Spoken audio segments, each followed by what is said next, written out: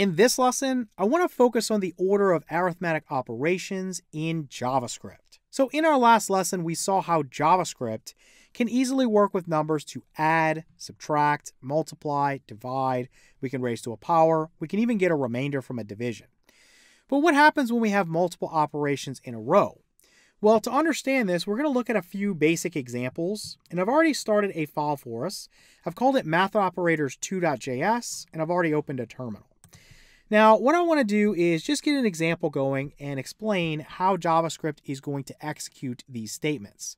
So let's say const result, and we'll set this equal to, let's do 20 divided by 10 times 5.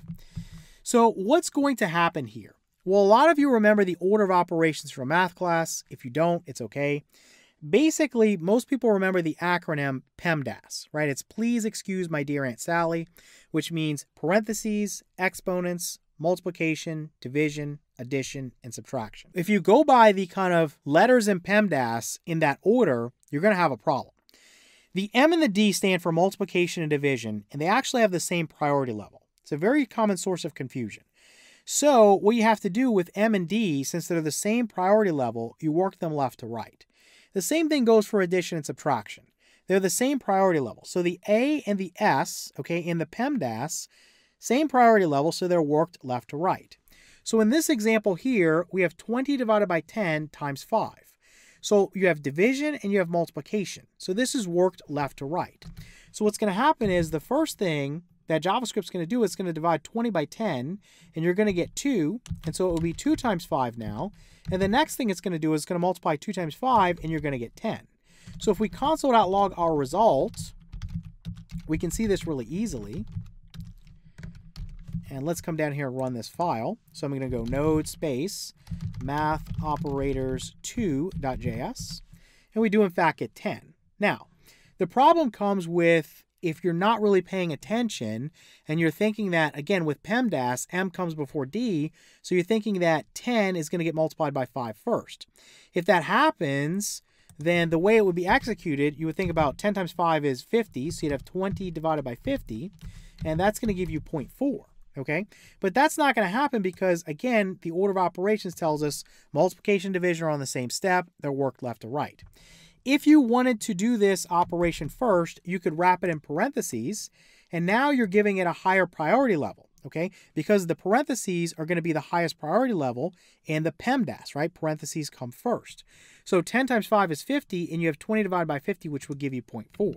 So if we run this now, we get 0.4. All right, so let's erase this example, and let's look at addition and subtraction real quick, and then I'll give you an example with kind of everything involved. So with addition and subtraction, let's go ahead and do something like 10 minus 20 plus 5. So again, when we look at this, addition and subtraction are on the same level of priority. So they're worked left to right. So the first thing JavaScript is going to do is it's going to do 10 minus 20, because that's the first operation on the left. And 10 minus 20 is negative 10, so we have negative 10 plus 5 now. And then negative 10 plus 5 is negative 5. So let's go ahead and run this real quick, and we'll prove that. We do, in fact, get negative 5. Okay, so let's look at this a different way now. Suppose you thought that the addition would be done first, right? If you're confused about PEMDAS, again, A comes before S, so it's a common source of confusion. So if we wrap this in parentheses, I'll just show you what would happen there. You would have 10 minus the result of 20 plus 5, which is 25. And then 10 minus 25 is negative 15. So now, because I wrapped it in parentheses, it will execute this first. So let's just clear this, and we'll see that we get negative 15 as a result. Okay, so that's very straightforward. If you want to kind of look this up, you can go to Google and just search MDN operator precedence. It's going to go through everything. A lot of this stuff we haven't talked about yet. But if you look through here, you'll see that grouping is assigned a precedence of 21, which is the highest level, right? The table is ordered from highest 21 to lowest 1. So grouping or parentheses, it's going to give you the highest level. And then if we come down here, you have multiplication, division, and remainder. Okay, so that's 15. They're all the same level, and you see how it says left to right. So if it's got something on the same level, it's worked left to right. Then below that, you have addition and subtraction, and that's worked left to right as well. And then I want to show you this really quickly. We talked about this already. The assignment is right to left, and you see that equal sign there. And there's all these other assignments that we're going to get to later on. So I don't want to get too far ahead of myself. Again, it's MDN space operator precedence if you want to go to that page. Now, let's just look at an example with kind of everything in it. So let's do 24 divided by, I'm going to do -3 times 2 inside of parentheses, and then plus, I'm going to raise 3 to the second power. So you can either do this like this, you can do math.pow, and you can do 3, 2 if you want, or you can use that exponentiation operator. It's just a double multiplication sign. So we'll do it both ways. It doesn't really matter. It'll execute the same. So right now, if I look at this, what's going to happen? Let's kind of walk through this step by step. So we have parentheses. Those have the highest priority. So the operation side of the parentheses is done first. -3 times 2 is -6. So you can have 24 divided by -6. And then plus, you would have 3 squared. So let me just write this as 3 squared like this, so it looks like something we can recognize. And then times your 2. So the next highest priority is going to be the exponent, right? We don't have any parentheses, so now it's going to be the exponent. So I want to do 3 squared, so that's going to be 9. So we'd have 24 divided by -6 plus 9 times 2. Then the next highest priority, we only have division and addition and multiplication. So addition is the lowest priority. Your division and multiplication are the same level priority, and they're worked left to right. So we do 24 divided by -6 first. So you would have -4 from that, and then plus 9 times 2. So next we do the multiplication. 9 times 2 is 18.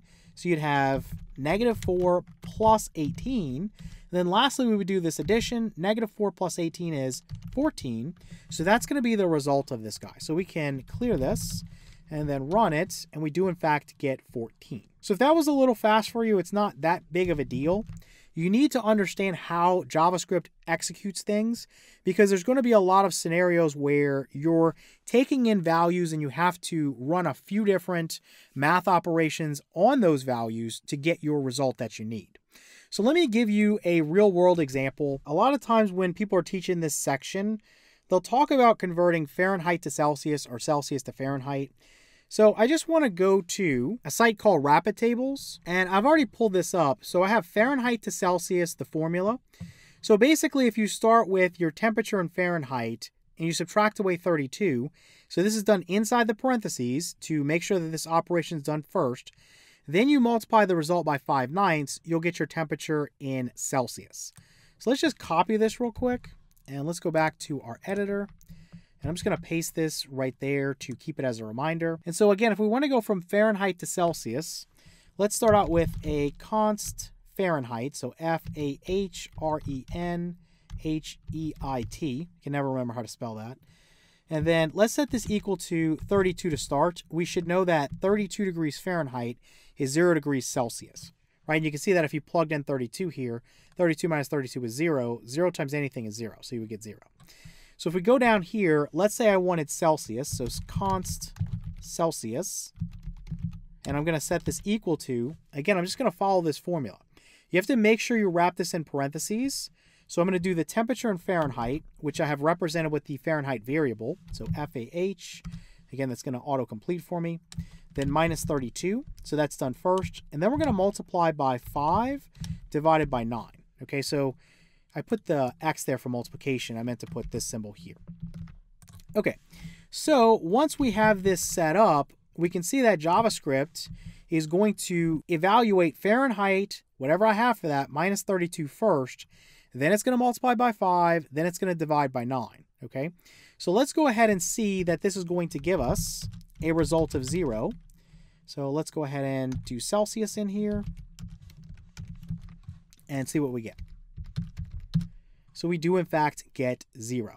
And you can play around with this and even put a little message in here if you want. You can just use some backticks and say temperature or just temp in Celsius is $, and then you're going to put your Celsius. And that's a way that you can print a message to the console. Forgot my other backtick. And let's go ahead and run this real quick. And see, you get temp in Celsius is 0. And you can play around with this. Let's choose something like, I don't know, a hot temperature, let's say 95, something like that.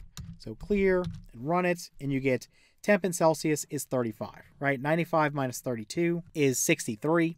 And then if I'm multiplying by 5/9, then really I could take 63 and divide by 9 and get 7, and then multiply by 5 and I'll get 35. So temp in Celsius is 35. Now, I'll leave it up to you to go back to rapid tables, and you can set something up similar to this and do Celsius to Fahrenheit.